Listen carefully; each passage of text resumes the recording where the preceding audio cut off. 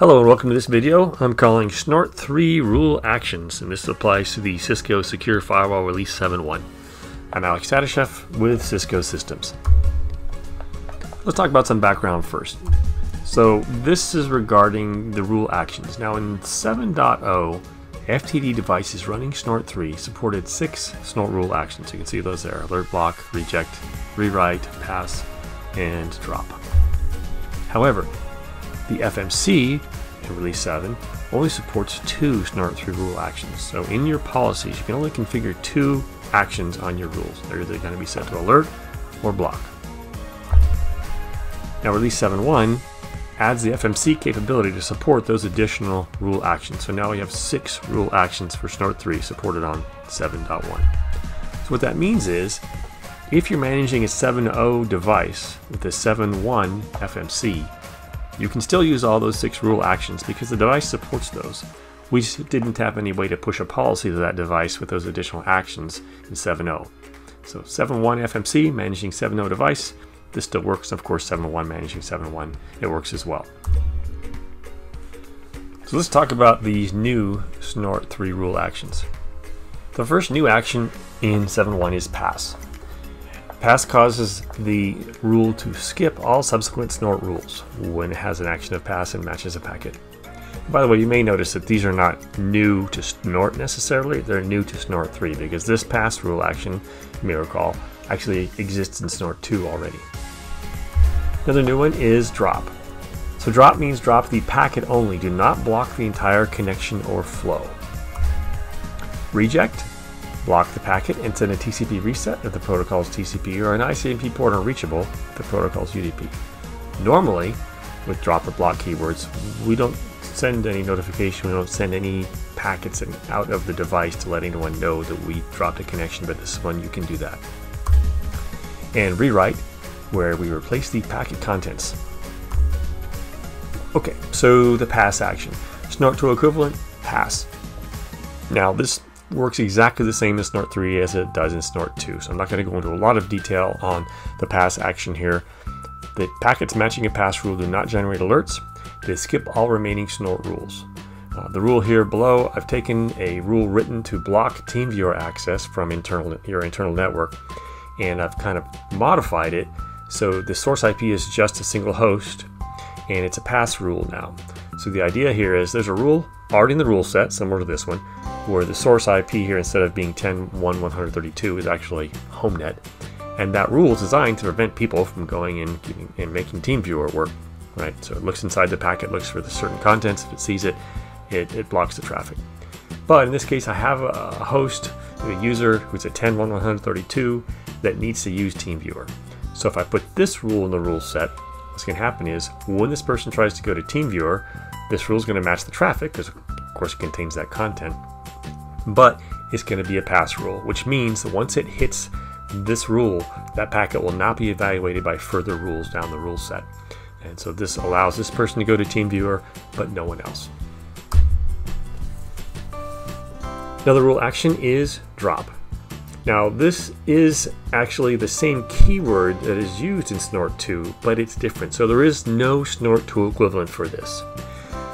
A drop rule means that packets matching the rule are dropped. However, the connection they're a part of is not blocked.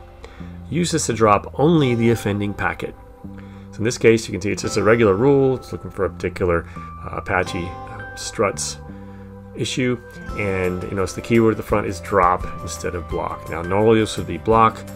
Again, if it's a malicious attempt at something, typically you don't just want to block the one attempt, you want to basically block the rest of that connection, and that's what the block keyword does, and that's what the drop keyword does in Snort 2.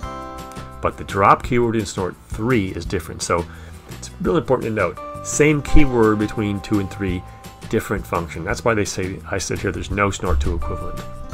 I'm putting this in big red on the screen here, right?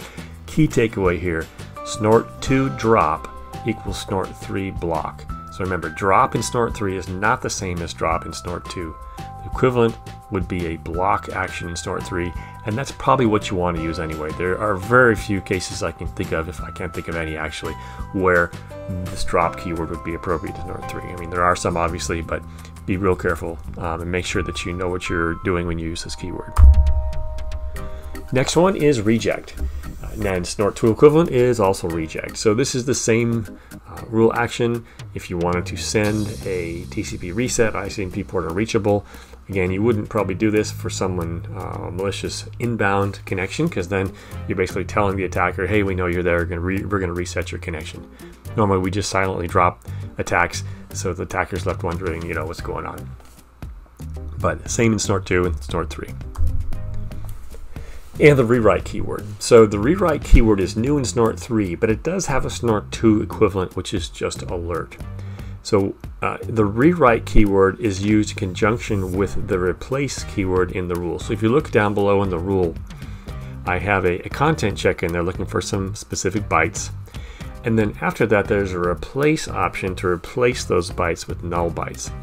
Now in Snort 2, again, if this rule is written for Snort 2, it's got some tweaks in it, so it's not a Snort 2 rule. But if this was a Snort 2 rule, that would be all you would need, and you would use alert for the action. But in Snort 3, really the rules are very similar. Again, you've got to replace keyword along with the content check, but you need to use the rewrite action in the rule. If you don't use the rewrite action, the rule will still trigger, it just will not rewrite the content. So keep that in mind. You have to use the rewrite action if you want rules to replace content in Snort 3. Now, as far as the UI, I'm actually going to go into the UI and demonstrate some other features here in a bit, but I just want to show you what this looks like just on a slide here. So basically, when you're in the Snort 3 policy editing a rule, when you click the rule action dropdown, you notice you have a lot of actions there now, not just the 3. So make them bigger for you there. So block, alert, rewrite, pass, drop, reject, disable. Now, technically, disable is not a rule action, so when you see those actions, don't think of disable as an action. That just means the rule is removed from the rule set.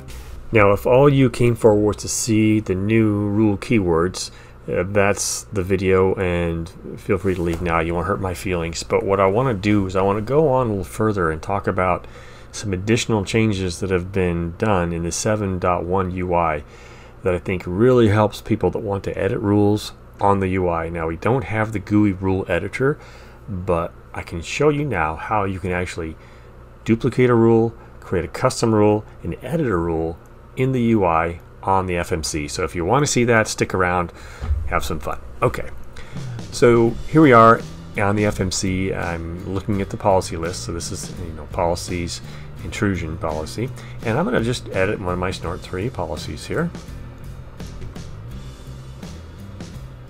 And while we're here, just to show you these rule actions, of course, they're right here, just what we just talked about. They're right there, so you can change a rule. So let's talk about editing rules. Now let me go back to the, let's tell you what, let's go back to the team viewer rule that we looked at before, or something similar anyway. Now let's go through the scenario of saying, hey, okay, I want to take this team viewer rule, which is made to detect a remote administration tool outbound connection attempt. And of course, if I turned that on and enabled it to block, that would prevent, theoretically, anyone in my network going out and connecting to TeamViewer. So let's say I do that. Okay, I want this rule, I want it enabled, great. But later on, I have that person that actually needs to get to the TeamViewer site. How do I fix that? I have to create a pass rule. Now in 7 version, or at least 7, you'd have to go and download the rule and change it and upload it.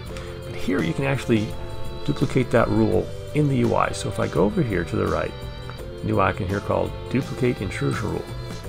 Now if I click that, I get this free text editor here. So again, it's not a GUI editor with drop downs you can pick, but if you're familiar with the rules language at all, you can come in here and you can actually modify this rule. Now I should say, you're not modifying the rule, right? You don't get to modify a Talos rule. It says right up there in blue right at the top.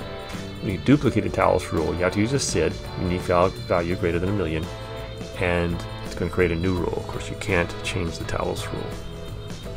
Now, the only thing to keep in mind here is when you're editing this rule is you're going to have to pick a SID for your rule, security ID, right? 1,000,000 or higher.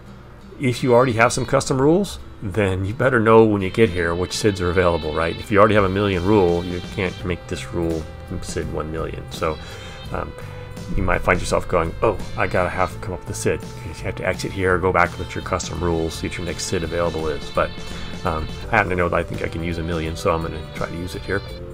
Okay, so let's say we want to take this rule and follow my previous scenario and just change it to pass for that particular user. So first thing I'm going to do is change the rule action to pass. We'll change that source IP to that user, and I don't remember what IP I had on there, but let's say 10.1.132. So it's going to be a pass rule applying only to that IP. Everything else about the rule we want to stay, at least the detection portion, right? We want this content check here to still work, right? Now we don't need the references. Honestly, we just don't need those. So I'll tell you what, we don't need the class type either. Let's just take all that out. I'm going to take all that out. Yeah, we don't need the reference keywords. Boom. We really don't need this policy keyword either.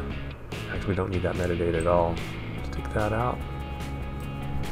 So I'm just trying to make the rule shorter, make it easier to read for someone who looks at it later. Now this is Rev 1 of my new rule, so I'm changing the revision. I'm going to change the SID 1, 2, 3, 4, 5, 6, 1 million. Okay, service HTTP, everything looks good. Now the other thing you might change in a pass rule is the message. Now again, this rule is never going to trigger an alert, so you'll never see this message in the GUI, but it doesn't hurt to change it, so when you're searching through rules and it pops up in the UI, you realize it's a pass rule, but it's up to you. But I'm going to change it a little bit there. Now, assuming I didn't make any syntax errors, I should be good to go. Now, what's going to happen is we're going to try to save this into a rule group. Well, there aren't any custom rule groups created yet because this is a new FMC. There's no new custom rules, so I have to create a new custom rule group. Hey, let's call it custom pass rules. That's a good name. All right, custom pass rules and optional description. So it's going to create the rule group. And then again, for more than one rule groups, you could select one or more rule groups to add this rule to, but I'm just going to add it to that one since I just added it. And then when I click Save as New, this is the moment of truth. This is what's going to check the syntax and see if I didn't screw something up. Okay, good. Okay, so now I have a new rule. Great. Well, where is it?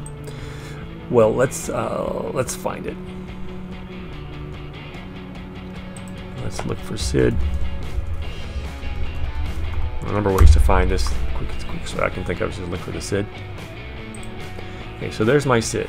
So notice the GID is 2000. That's in Snort 3. That's what you get for custom rules. It's a rule with a pass action. So all I need to do is enable it, just set it to pass. And it's in my custom pass rules rule set. So that's all I need to do, and this will allow that one user to view the team viewer while the rest of the company cannot get to team viewer. Now I want to show you one more thing. What if we want to go and edit this rule? So we talked about duplicating a rule that's a tiles rule and then making your own custom rule. But what if I wanted to go and tweak this rule further? You can also do that. So if we go over here to Objects, Intrusion Rules, this applies to any custom rules, right? So if you have Snort 3 custom rules that you want to edit on the FMC, here's how you do it. So here's my local rule group that I just created, custom pass rules. So if I pick that, you should see the one rule there. Okay, that's cool. Now, you notice it's got a little pencil over here. Cool, I can edit the intrusion rule. Nice. So now if I look at this rule, let's say that, I want to put, I don't know a date on this. Let's say January 2022, for whatever reason. Okay, change the message a little bit. So what I have to do is, now what it's going to do is if I say save as new, it's probably going to give me an error because I have the same SID there. It's going to say, hey, you can't do that. You got a SID with that already. If I try to save it though, it still won't update it because the revision number hasn't been incremented. Now what the system checks for here is when you try to re-import a rule with the SID that's existing, it checks the revision number, and if it's not newer, it won't update. So what I just need to do here is I'm going to bump that rev from 1 to 2. Pretty straightforward. So I made the change in the date, change the rev. Now I should be able to click save. So re-import that rule, updating it to revision 2. And just to verify that, yep, there's the rule. You can see it's got a rev 2 and it's also got the date in it. That's all I have for today. I hope that is useful. And as always, happy snorting.